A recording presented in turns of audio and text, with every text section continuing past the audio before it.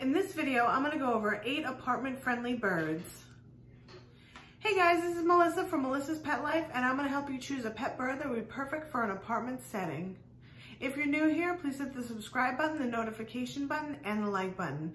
So let's get right into this video. So the first birds that we're gonna talk about are canaries and finches.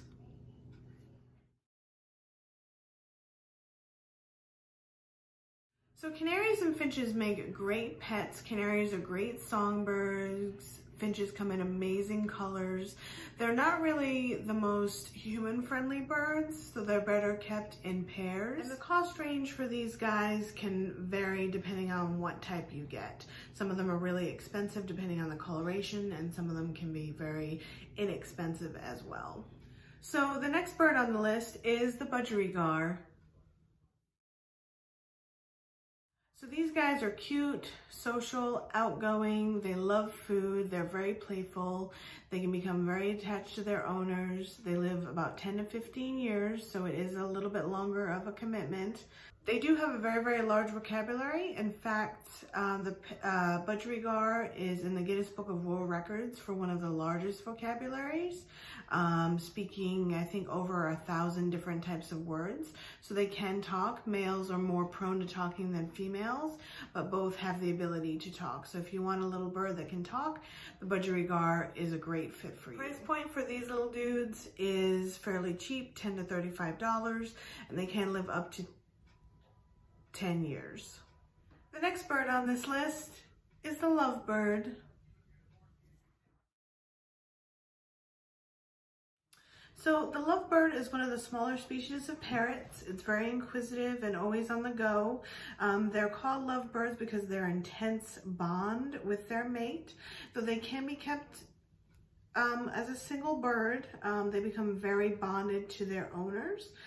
These little guys do not talk. But again, they do form an intense bond with their owners. Sometimes they're known to be more aggressive than some of the other birds like the budgies or the cockatiels. The price point for these little dudes is about $80 to $200. So the next bird on the list, which is close to my heart, and maybe it's because I have one, is the cockatiel.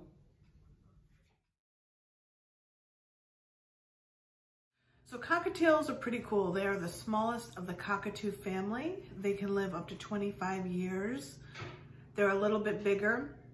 So they run about 14 inches long and they weigh about 90 grams up to 110 grams, somewhere around there. So if you're looking for a bird that's a little bit on the bigger side, a cockatiel is perfect for you. They don't necessarily talk, but they are great whistlers, and they can whistle to the Addams Family theme song and a whole bunch of other songs you can teach them to whistle to.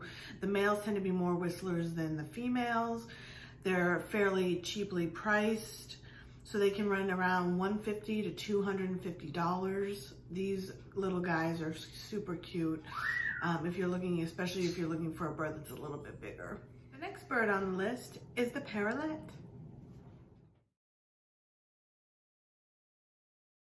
So parrolets are small in stature, but they make up for that in big personalities. They are the smallest of all the parrots. They can talk, so if you're looking for another small little bird that can talk, this is a great one for you. The next bird on my list is the green-cheeked conure, and I currently have a green-cheeked conure, and I was a little bit hesitant to put this bird on the list. They can live up to 20 years. They are supposed to be the quietest species of conure. However, they can be quite loud. This isn't necessarily saying that your green-cheeked conure will be like that, just that they have the possibility to be loud, and in an apartment that can cause a lot of difficulties, but they are clowns. They require a lot of attention. They are a big parrot compressed into a little parrot's body. They can live, like I said, 20 plus years, and they're just a great bird to have.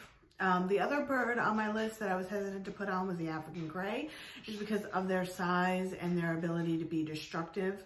They are a quiet bird, but again, they do have the potential to be loud. These guys can also live up to 60 years and require a lot of space and a lot of attention. So just be wary in these two species if you're thinking about getting these birds, especially in an apartment setting. I'm not sure if I recommend these two for an apartment, but definitely do your research on what bird would be good for your apartment setting. All right, guys, so if you can think of any birds that I missed in this video, please comment down below. Give this video a big thumbs up. Click the notification button and the subscribe button, and I will see you in the next video. All right, guys, bye.